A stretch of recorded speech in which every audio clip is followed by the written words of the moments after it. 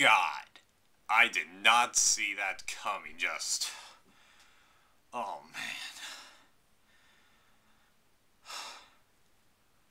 Having 4 Cylon models literally sitting right there underneath every person in the fleet's nose, and every single one of the 7 other models that we already know, and nobody even figured it out until finally something just flipped in their brain, and then they show up for the same reason, and just...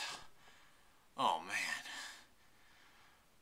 Let me tell you, this reveal at the end pretty much almost redeemed the season right here, because out of the 3 seasons, it honestly was the weakest, if you ask me. Now.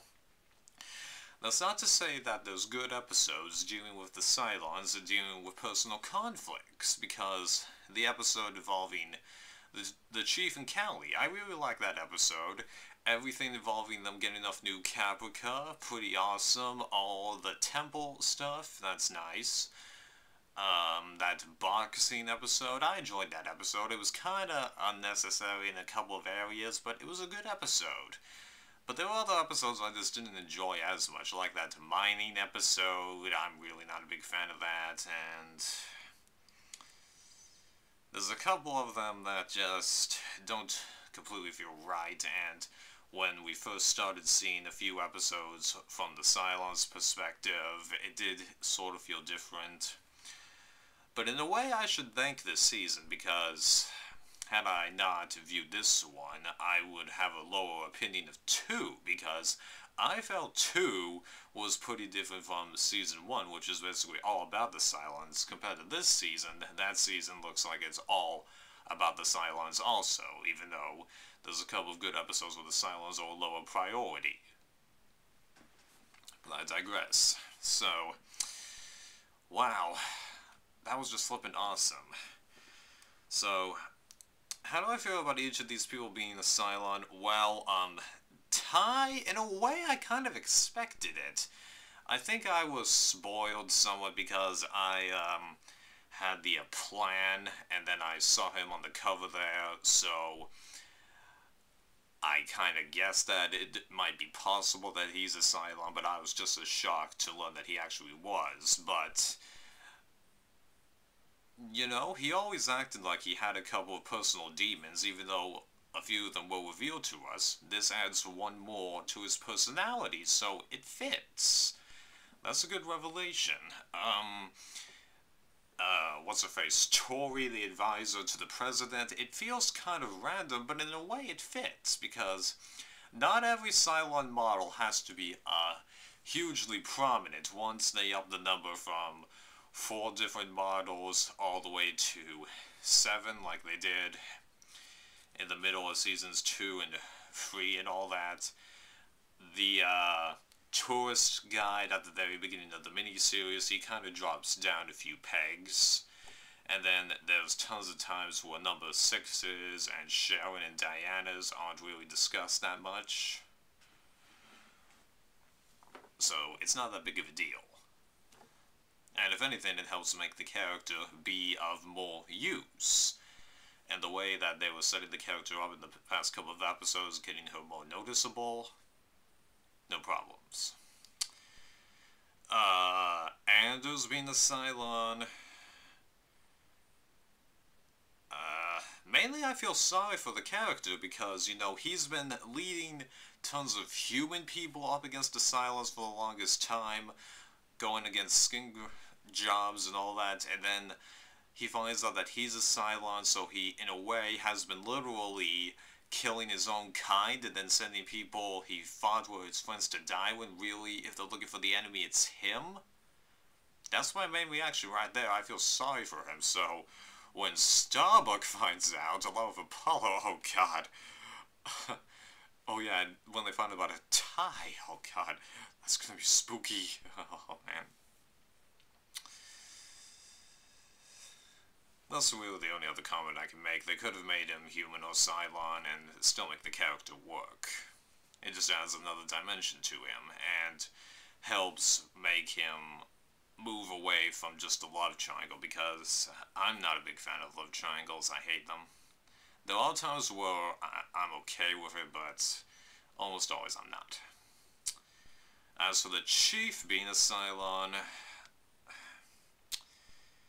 well, it kind of makes sense in the way that that's how he's able to interact with so many of the different models, because he goes to the priest, he interacted with Deanna, I can't pronounce her name, I'm sorry, before they found out that she was a Cylon. He's attracted to Shannon, or, sorry, Boomer, I gotta remember, it's Boomer or Athena, you can't say Sharon or number 8 unless it's a different one other than those two, so attracted to Boomer, so is under Ty, though he didn't know he's a Cylon, so kind of makes sense how he's, oh yeah, and then knowing of the prophecies, but at the same time,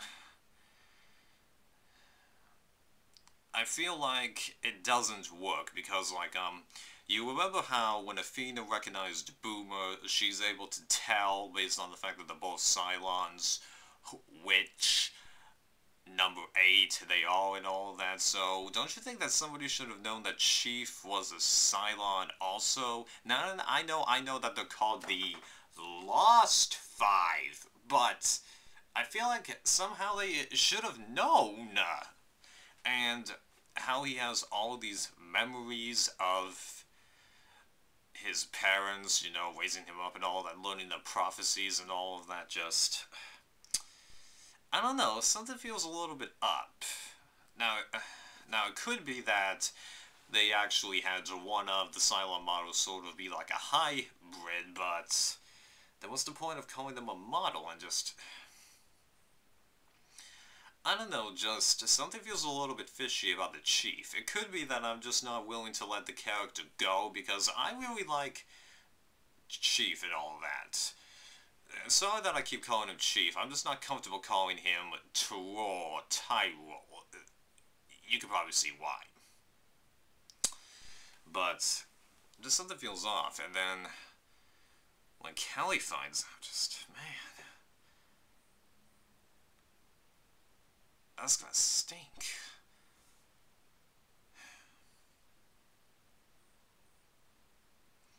But let me tell you, that twist, that was hella awesome. And one last comment. Don't you think it's strange that even though there's 12 Cylon models, they have an uneven female and male? Because let's look at the males. We have the tour guide at the beginning of the miniseries. We have, what's-his-face, Leoben, the one who's always talking to Starbuck. Simon, who's the black guy. The priest. Anders. Chief. Ty. That's 7 men, and then there's the 4 females. Troy, or Toy, I've forgotten already. Shannon,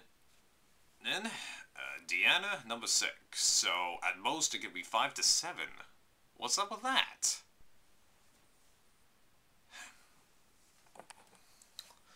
So, 2 big mysteries remain.